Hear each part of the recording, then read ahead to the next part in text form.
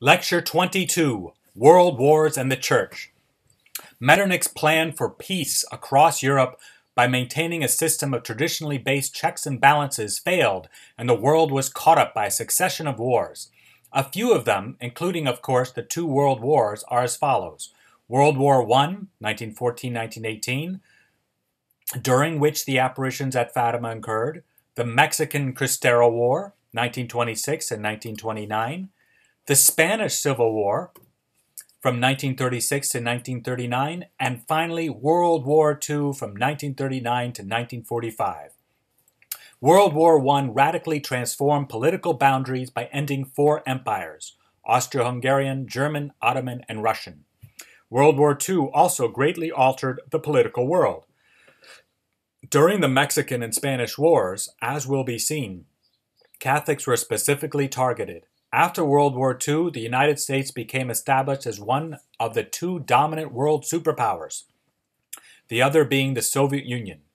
These two superpowers subtly fought with each other in what is known as the Cold War. Throughout these wars, including the Cold War, the Catholic Church fulfilled her mission as an agent of peace and reconciliation. During World War I, Pope Benedict XV promoted peace, specifically in his 1914 encyclical Ad Beatissimi Apostolorum. Similarly, both Pius XI and Venerable Pius XII promoted peace before and during World War II. Pope St. John XXIII fulfilled the very meaning of the Latin-based word pontiff, which is the pontifex, by serving as a successful bridge builder during the war. Pontifex or pontiff means bridge. Pope St. John Paul II also greatly helped to bring an end to the Cold War and strongly spoke out against the atrocities of war. World War I, Pope Benedict XV and the Message of Fatima. World War I breaks out.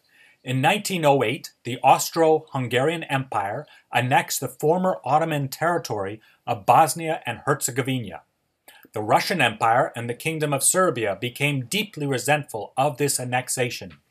Tension between the two military alliances of the Entente powers, France, UK, and Russia, and the Triple Alliance, Germany, Austria, Hungary, and Italy, later called the Central Powers, when other countries joined, reached a peak on June 28, 1914. On that day, the Austrian Archduke and heir to the throne of the Austro-Hungarian Empire, Franz Ferdinand, was assassinated in Sarajevo by a Serbian nationalist. The Austro-Hungarian Empire responded by issuing an ultimatum to the Kingdom of Serbia, which the Kingdom of Serbia refused to comply with. To make matters worse, the German Emperor William II, crowned in 1888, aggressively approached foreign policy in his new course. According to Wilhelm, I quote, "Forever and ever there will only be one true emperor in the world, and that is the German Kaiser." A month later, on July 28, 1914, the Austro-Hungarian Empire declared war against Serbia, leading to a war involving the German Empire and the Austro-Hungarian Empire against Britain, France, and the Empire of Russia.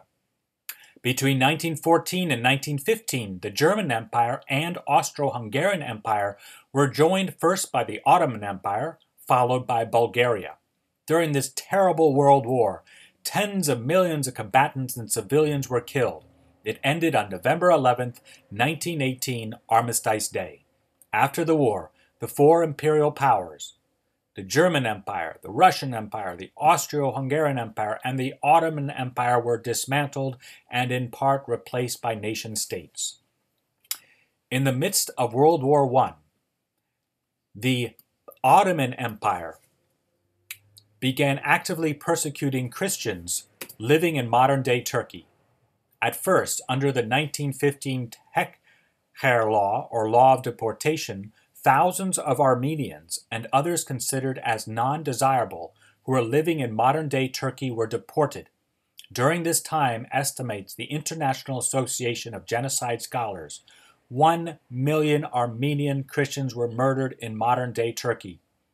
This genocide had been prepared in advance by decades of contempt shown to the Armenian Christians living in the Ottoman Empire. William Ramsay's first-hand description of the discrimination Armenian Christians experienced in the 1890s, gives us insight into this pre-World War I time. And I quote, "Turkish rule meant unutterable contempt. The Armenians and Greeks were dogs and pigs to be spat upon. If their shadow darkened a Turk, to be outraged, to be the mats on which he wiped the mud from his feet. Conceive the inevitable result of centuries of slavery, of subjection to insult and scorn, centuries in which nothing belonged to the Armenian, neither his property, his house, his life, his person, nor his family was sacred or safe from violence, capricious, unprovoked violence to resist which by violence meant death." Benedict XV, Faith and Peace. Throughout the war and all its atrocities committed by both sides, Pope Benedict XV promoted peace. In his 1914 encyclical Ad Beatissimi Apostolorum, issued on November 1st, Feast of All Saints, he asserted that only when people remember in faith that the goods of this world are passing, and only the goods of heaven can make us happy, will nations be able to attain peace. Our Lady of Fatima, Faith and Peace. The Blessed Mother, in her appearances at Fatima, Portugal, similarly affirmed that genuine peace will only be likely to occur when human beings remember that they were created not to be fulfilled by earthly goods, by earthly pleasures, but were created for heavenly goods that transcend this world.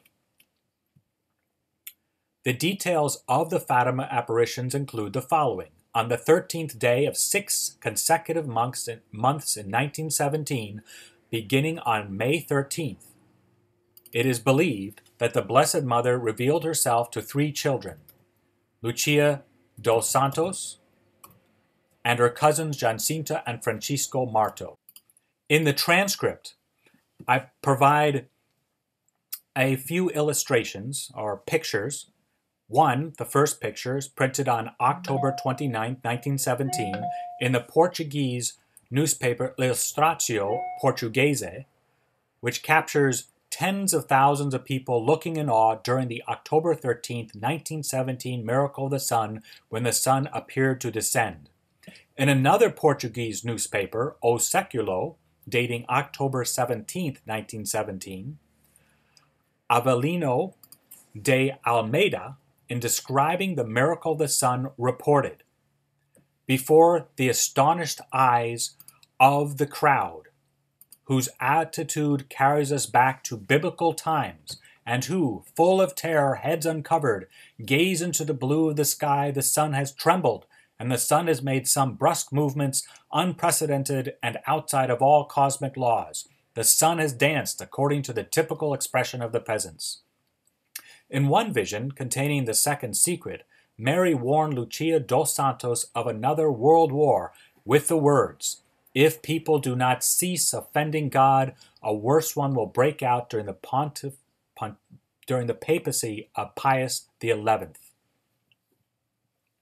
On January 25, 1938, shortly before the outbreak of World War II, the great sign promised to Lucia by the Blessed Mother appeared in the form of an enormous aurora borealis across the sky of the Northern Hemisphere. War between the world wars. Before we examine World War II, we will look at 2 wars that took place after World War I and before World War II, the Mexican Cristero War and the Spanish Civil War.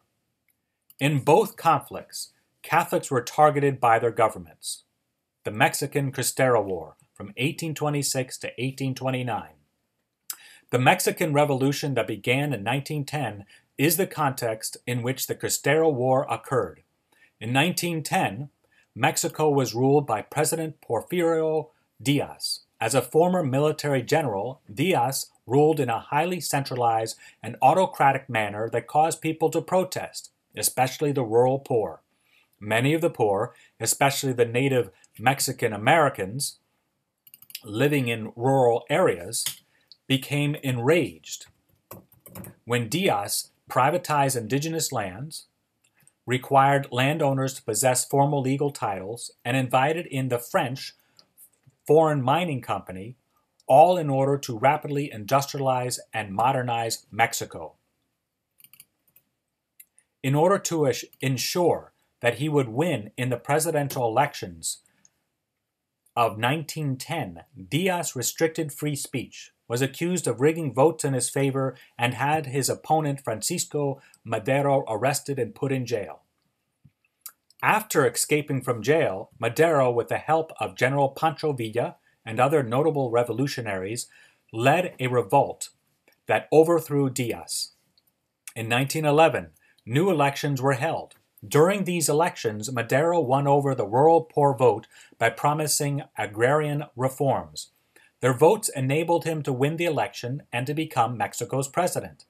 A few years later, in 1913, General Huerta, whom Madero had appointed commander of the army, led a revolt and that overthrew Madero, and in the process Madero was killed. Huerta's presidency only lasted about a year, from 1913 to 1914.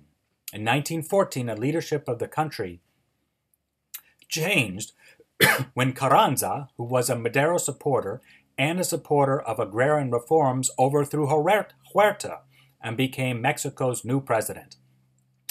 At first, the prominent leader of Mexico's rural poor revolution, Zapata, supported Carranza. Later, though, Zapata turned on Carranza, fought Carranza's forces, and was killed in 1919. In turn, Carranza was assassinated in 1920. During Carranza's presidency, the 1917 anti-Catholic Mexican Constitution was signed into law. According to Article 3, all Mexican education is to be secular and non-religious. This meant that Catholic schools were prohibited from functioning. In addition, monasteries were also prohibited. These anti-religious aspects of the Constitution enraged many, but other parts of the Constitution won over significant support, especially among the poor. For example, the Constitution protected workers by insisting on only an 8-hour workday, by forbidding child labor, by protecting female workers, by establishing a minimum wage, by mandating the institution of boards of arbitration, by mandating holidays, and by requiring termination compensation be given to workers. President Carranza was succeeded briefly by the interim president, Felipe Adolfo de la Huerta Marcor. After Marcor's brief 6-month stint, President Obregón Salido, a military commander who turned on Carranza, became president and ruled until 1924. Obregón, who was assassinated during the Cristero War in 1928, was in turn succeeded by a staunchly anti-Catholic president, Plutarco Calles. As president, Calles strongly enforced the anti-Catholic articles of Mexico's constitution. According to Calles, the Catholic Church was an oppressive institution that stood in the way of progress, redistribution of wealth, social justice, labor rights, and democracy.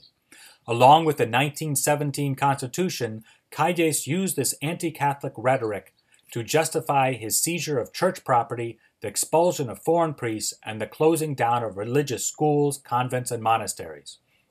Not surprisingly, it was during Calles' presidency in 1926 that the 2-year Cristero War broke out.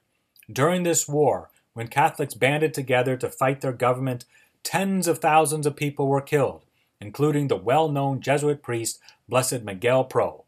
Blessed Miguel Pro was executed by the government on November 23, 1927, on false charges of having attempted to assassinate the former President Obregón. Before being killed, Miguel Pro cried out, "Long live Christ the King! Viva Cristo Rey!" The end of the Cristero War in 1929 did not bring an end to Catholic persecution by the Mexican government. One notable example was the horrific abuse that Catholics suffered under the governor of the state of Tabasco, Thomas Garrido Canabal, who ruled from 1922 to 1926 and from 1931 to 1934.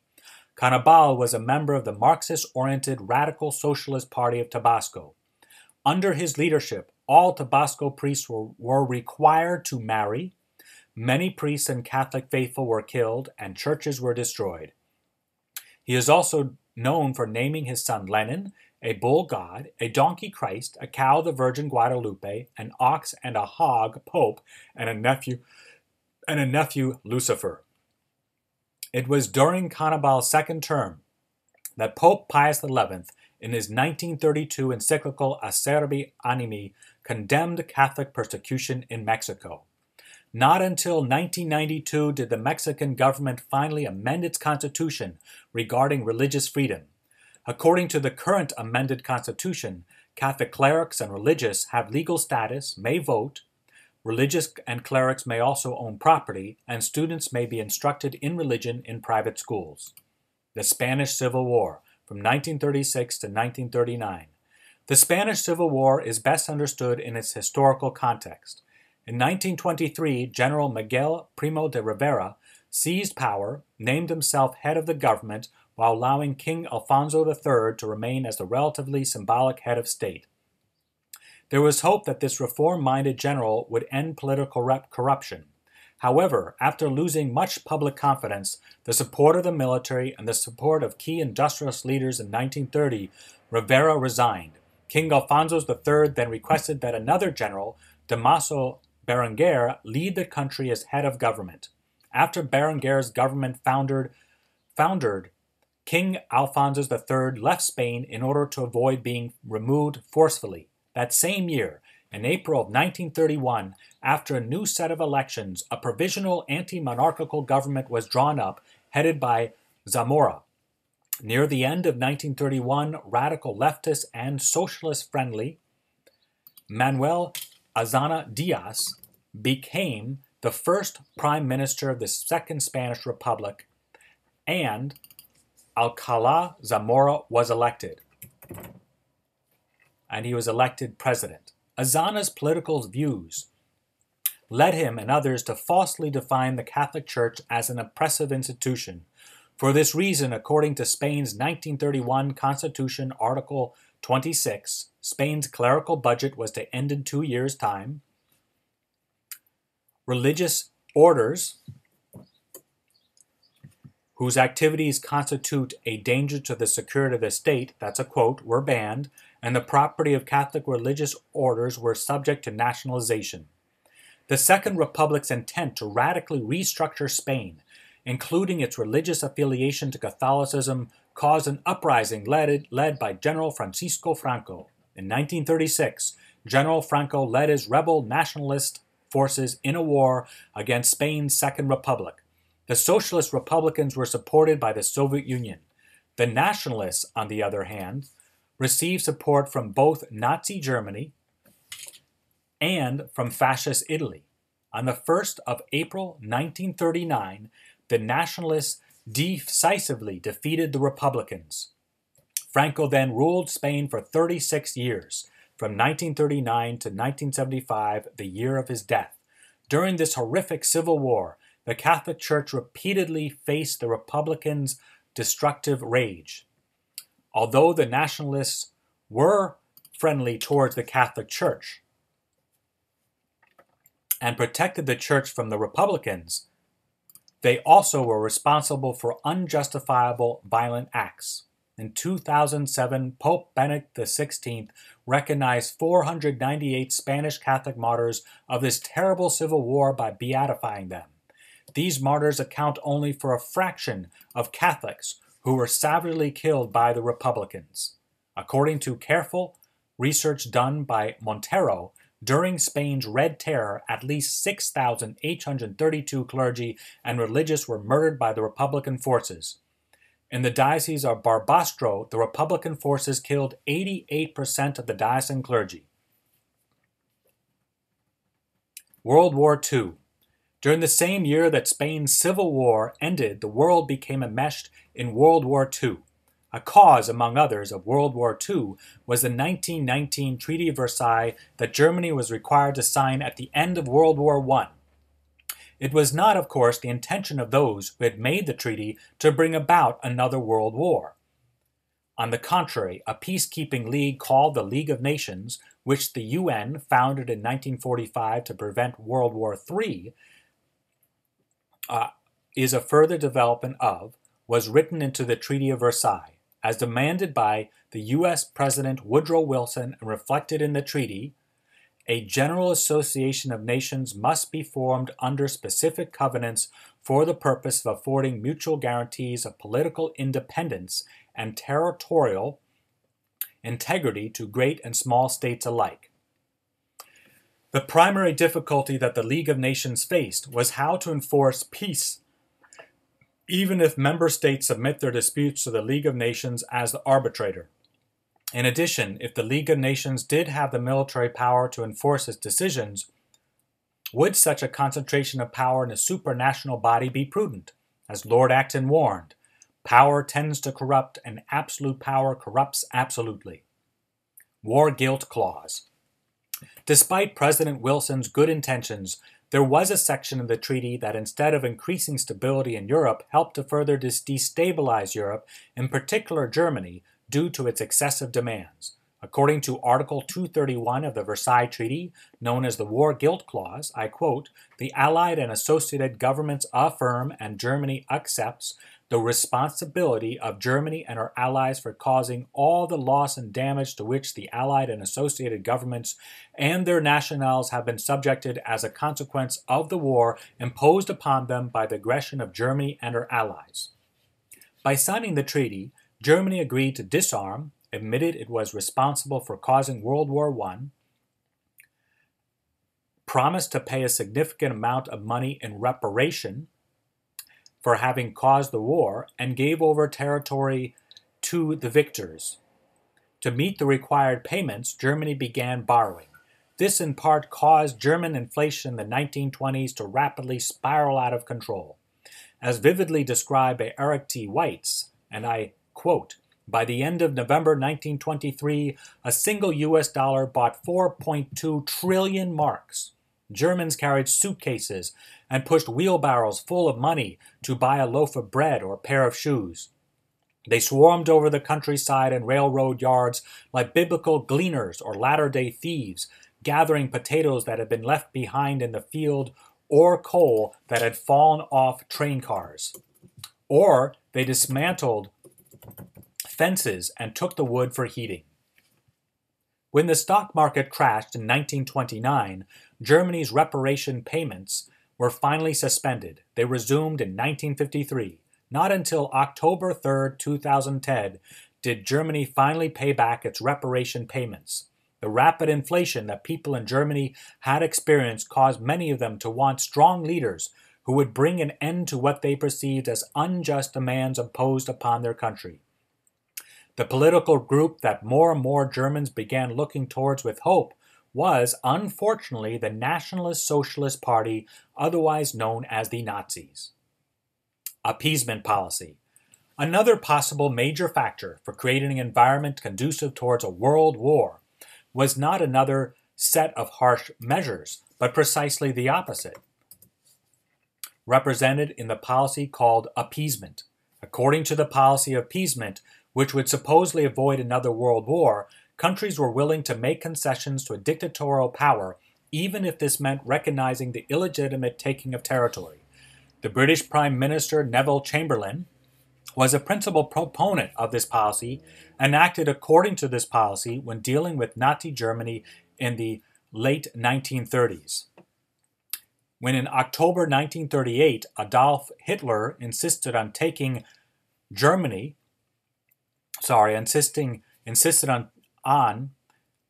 that Germany take the Sudetenland, German name for areas in Czechoslovakia with a German majority, Chamberlain appeased Hitler by agreeing to his demands. Supported by the French government, Chamberlain told the Czech president to give in to Hitler's demands for there to be peace. In hindsight, it does not appear that the policy of appeasement was an effective way of ensuring peace, but rather further emboldened dictators such as Hitler to be even more insistent in their demands while building up their military to take what they want when it is not given to them. On May 10, 1940, Chamberlain resigned and was replaced by Winston Churchill, who served as Britain's Prime Minister from 1940 to 1945, and from 1951 to 1955.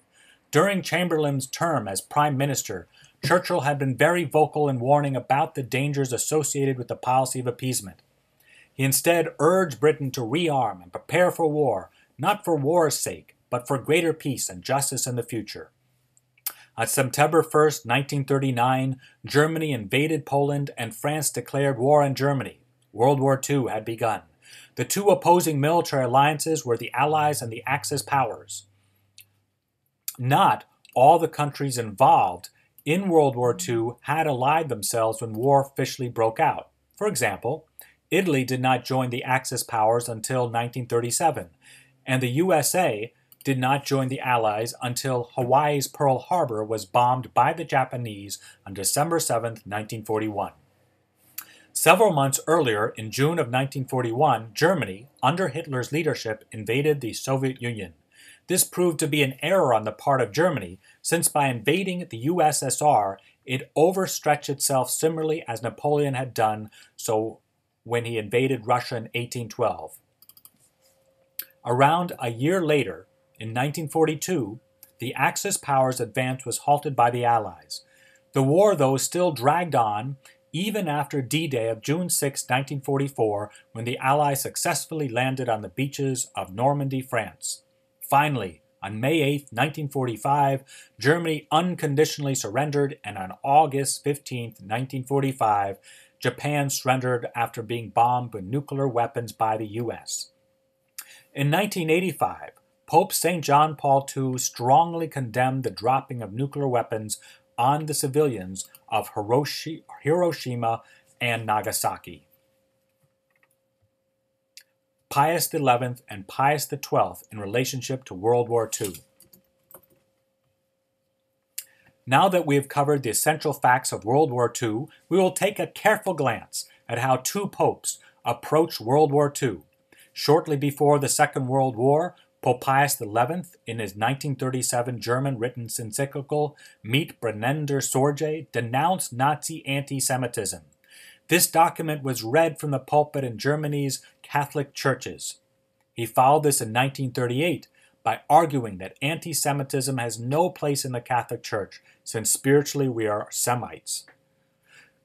Despite the popular perception that Pius XII at worst was a virulent anti-Semite and at best ignored the plight of the Jewish people during World War II, the historical facts prove that these two ways of seeing Pius XII are inaccurate.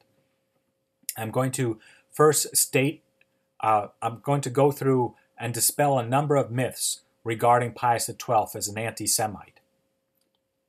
1. Pius XII acted diplomatically in order to save more lives.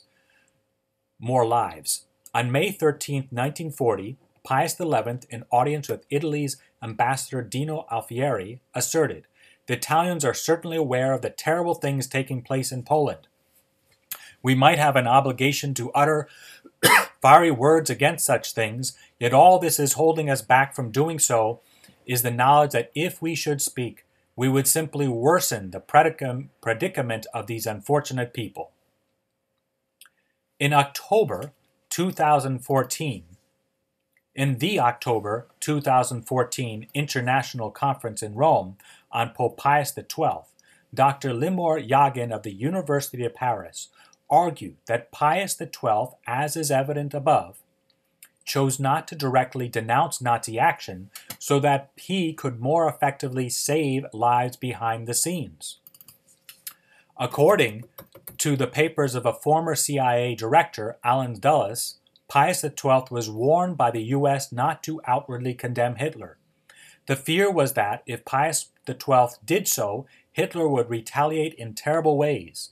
Despite being cautioned and his own caution in his 1942 Christmas message, Pius XII publicly denounced ethnic cleansing, which included the Nazi systematic murder of the Jewish people, and I quote, "Should they, rather, vow not to rest until in all people and all nations of the earth a vast legion shall be formed of these handfuls of men who, bent on bringing back society to its center of gravity, which is the law of God, aspire to the service of the human person and of his common life ennobled in God.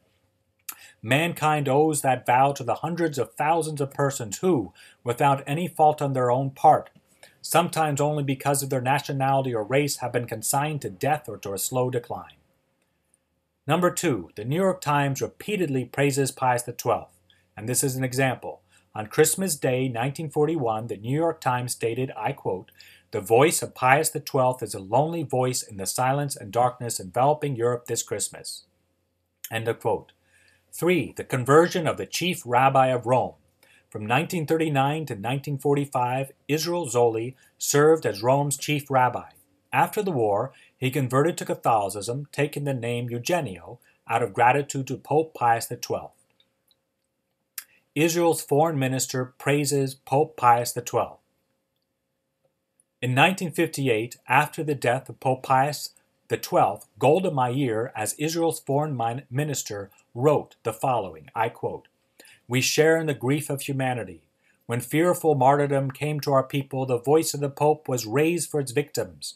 The life of our times was enriched by a voice speaking out about great moral truths, about the tumult of daily conflict. We mourn a great servant of peace."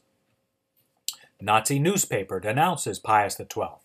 The day after Cardinal Eugenio Pacelli was elected pope and assumed the name Pope Pius XII, the Nazi Berlin newspaper Morgenpost stated, and I quote, "The election of Cardinal Pacelli is not accepted with favor in Germany because he was always opposed to Nazism and practically determined the policies of the Vatican under his predecessor." A former Russian KGB agent admits to character assassination. According to the former KGB agent Ion Mihai Pachepa, "In my other life, when I was at the center of Moscow's foreign intelligence wars, I myself was caught up in a deliberate Kremlin effort to smear the Vatican by portraying Pope Pius XII as a cold-hearted Nazi sympathizer. In February 1960, Nikita Khrushchev approved a super-secret plan for destroying the Vatican's moral authority in Western Europe. Pope Pius XII was selected as the KGB's main target. Its incarnation of evil, because he had departed this world in 1958. Dead men cannot defend themselves was the KGB's latest slogan. Because Pius XII had served as the papal nuncio in Munich and Berlin when the Nazis were beginning their bid for power, the KGB wanted to depict him as an anti-Semite who had encouraged Hitler's Holocaust.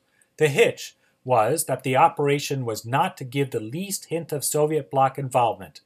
The whole dirty job had to be carried out by Western hands. Pius XII is slandered in the play The Deputy. As described by Inside the Vatican, and I quote, "In order for the character assassination to be done by Western hands, the Soviets promoted and funded a play written by the West German Rolf Hokoth under the direction of a communist producer Erwin Piscator. In the play, Pius XII is portrayed as supporting Hitler's goal to murder all the Jewish people. This play was first shown in 1963 and greatly helped in spreading a misconception of Pius XII in relationship to the Nazis." End of quote. The 1989 book Hitler's Pope is published. In this book, John Cornwell continued the character assassination campaign by portraying Pope Pius XII as an anti-Semite. The Cold War. The Cold War. Shortly after World War II ended, there began another type of war called the Cold War that lasted to 1991 when the Soviet Union ended. During the Cold War, the United States and its allies and the USSR and its allies were in a constant state of tension. The great friction between these two countries led to a fast-paced arms race between these two superpowers. The constant fear during the Cold War was that some event or series of events would trigger a nuclear world war that would practically end human civilization. Pope St. John the 23rd prepares the way for the end of the Cold War. John the 23rd prepared the way for the end of the Cold War by reaching out to the Soviet Union leaders Nikita Khrushchev. As recounted by Archbishop Kapovilla, personal secretary of John the 23rd, the Pope's ongoing dialogue with Khrushchev began in 1961, and I quote, "It all began on the 25th November 1961. Roncalli had been Pope for 3 years and was celebrating his 80th birthday. While the Holy Father was having lunch, he received a telephone call. It was Cardinal Cicognani, Secretary of State, who asked if he could visit the Pope in his private apartment to deliver a very urgent message to him. I informed the Pope, who told me to let him in. I met him and showed him to the dining room.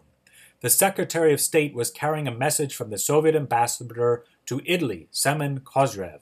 The message said, "On behalf of Khrushchev, I have been entrusted with the task of communicating to His Holiness, Pope John the 23rd, on the occasion of his 80th birthday, my congratulations and sincerest wishes for good health and success in the continuation of the noble aspiration of contributing to the strengthening and consolidation of peace on earth, and the solution of international problems through candid pronouncements." End of quote. Those who doubted that dialogue with a committed communist leader would bring about anything positive were proven wrong, when in 1963 Khrushchev, of his own initiative and out of his liking for John the 23rd, freed Archbishop Slipyj.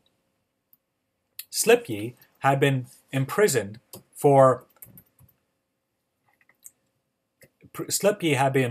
in Siberia by the Soviets. John the 23rd again proved the doubters wrong when he acted as the prime bridge builder between the U.S. and Soviet Union during the Cuban Missile Crisis of 1962. President Kennedy capitalized on Khrushchev's appreciation of John the 23rd by requesting that the Pope serve as an unofficial mediator between the two superpowers. John the 23rd graciously agreed and wrote a message of peace that was delivered to the U.S. and Soviet embassies. Both Khrushchev and President Kennedy responded back to John the 23rd's plea for peace by assuring him that they also wanted peace and not war. Soon after, the Cuban Missile Crisis was resolved. Pope St. John Paul II the Great helped to conclusively end the Cold War, as well argued by the self-identified agnostic liberal and British historian Timothy Garton Ash. Without John Paul II's role in encouraging, as a Polish pope, Poland's 1980s solidarity movement, there would have not been a substantial reason for the Soviets to change their policy in Eastern Europe. Without this reason, the likelihood that the Soviet Union would relatively peacefully break up in 1991 would have been highly unlikely. It is reasonable to conclude, therefore, that John Paul II was the key person in bringing about the dissolution of the Soviet Union through diplomatic, peaceful means. And this is what Timothy Garton Ash writes, I quote, "No one can prove conclusively that John Paul II was a primary cause of the end of communism. However, the major figures on all sides, not just Lech Walesa, the Polish Solidarity leader, but also Solidarity's arch-opponent, General Jaruzelski, not just the former American President George Bush Sr., but also the former Soviet President Mikhail Gorbachev, now agree that he was. I would argue the historical case in 3 steps. Without the Polish Pope, no Solidarity revolution in Poland in 1980. Without Solidarity, no dramatic change in Soviet policy towards Eastern Europe under Gorbachev. Without that change, no Velvet Revolutions in 1989. God bless.